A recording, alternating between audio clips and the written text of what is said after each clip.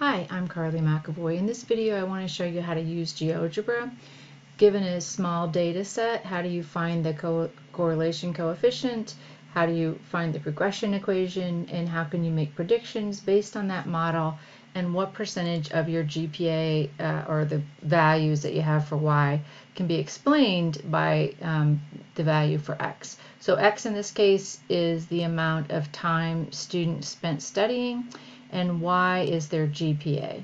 So you're going to go to GeoGebra and click on GeoGebra Classic.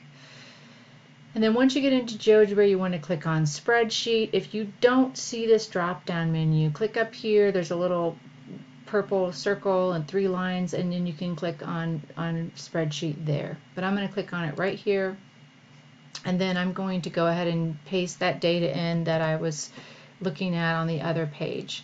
And so now I want to find a few things. I want to find R, I want to find that regression equation, and I want to find, I'm going to make a prediction based on that, and I want to find the last value I want to find is that coefficient of determination.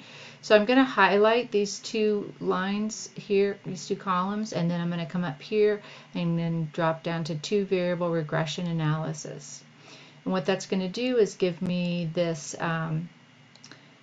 line, and these plotted points, just the 7 values that I had plotted. And I'm going to come down here to regression model and click on linear. Now it's going to give me the line, and it's also going to give me that regression equation that I was looking for. I'll look back at the other page in a minute, but I can also find the other things very easily clicking up here on this button that says show statistics, and it'll show you there's your R value, which one of the things we were looking for is what is the R value. And so that tells us the correlation coefficient. And then in the last question they're going to ask us for the R squared value, which is right here. So everything you need is right there. I'm going to go back into the program, the other document, to finish talking about this, but that's how you can find all of that information. So going back into our document, we used that GeoGebra to find the correlation coefficient, and rounded to 4 decimals was 0.8382. And then the regression equation was also given in that formula, and sometimes you'll see it written with that X value in the first term, and sometimes it's in the second term. If you do flip-flop those around, it's okay, but make sure your signs are the same. In this particular case, our sign is positive. We know that because we know it was, and when we look at the line, we can see that that rises from left to right, so that's a positive slope, and we would expect that slope to be reflected in this document in that coefficient of that X term. And then it says use this model to predict a student's GPA if they studied for 7 hours.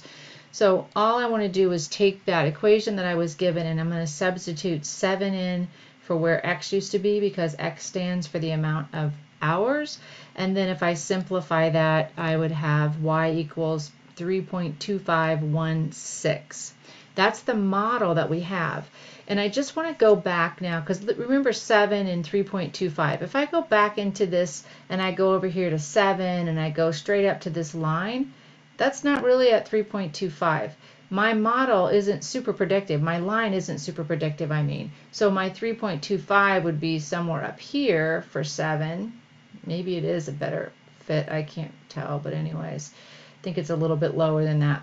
So the last question gets to this. It says what percentage of variation in GPAs can be explained by hours students spent studying, and what we're being asked there is that coefficient of determination, which we notate with R to the 2nd power. And so what that's saying is, in this particular case, is how effective are the number of students study, how much impact is that having on their GPA. And so you're going to just take the R value that you found earlier, which was 0.8382, and take that to the 2nd power, and that's going to show you about 70% of their grade can be explained by the amount of hours that they spent studying. So it's not 100%, but it's a pretty good predictor, 70% at the time anyways. All right, have a great day. I'll talk to you next time.